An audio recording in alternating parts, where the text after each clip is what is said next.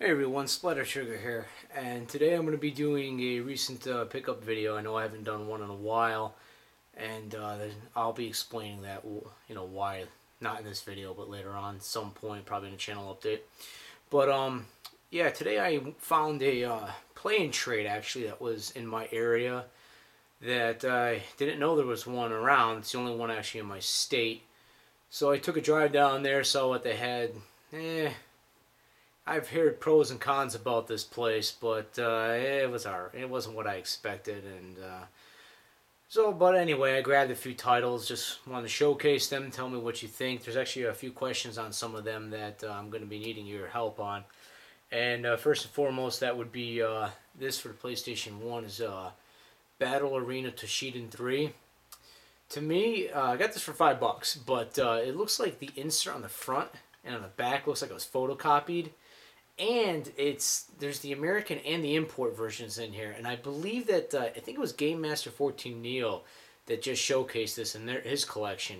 And my question is I think this was originally a long box, but I can't remember. But for $5, to me it was, why not, Now this next one up here is one I passed upon back in the day as I was getting out of gaming, and I don't remember if there was a collector's edition or not released, and this was sold as a sealed copy, etc., etc., etc. So I paid $50 for this, and I'm on the fence on whether it was worth it or not, whether it should remain sealed or not. But that is Shin Megami Tensei Nocturne, and I have heard a lot of great things about this game, and never tried it. I actually passed on it like when I said it came out, but I can't remember if there was an original collector's edition pressed or not. But it's sealed. It was sold as brand new. Unfortunately, I don't remember if this is when they started doing away with the PlayStation 2 tape at the top there, because this didn't come with it. So this may be something that Play Trade fabricated later on. I'm not sure. That's another thing. I didn't do too much homework on this before I grabbed it, but I saw it was the last copy they had, and the animal in me had to grab it. So, but do let me know, okay? Next up is a GameCube title that I traded in back in the day, and I got my hands back on again. For $10, I got Baten Kaitos. Is that how you pronounce it? I've seen this going at GameStop used for $19.99, and I saw this for $9.99. I know it's like a card strategy RPG kind of deal. I have not played this in years, and when I originally did get it, I don't think I played too much of it before I traded it back in. But for $10, why not get another shot? And it'll be a nice little piece of the small GameCube collection that I actually have. Next up would be another title I traded in for the PS2, and that is Neo Contra, which now is another little reclaim of mine. I've got this for $9.99. Tough as balls, in the vein of any other Contra.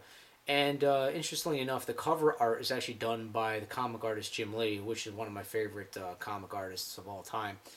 So, there's another little special thing. But I've actually been looking for this for quite some time in GameStops, and I have not seen any at all. I've seen Contra Shattered Soldier all over the place, but no Neo Contra. So it was nice to finally find this for $10.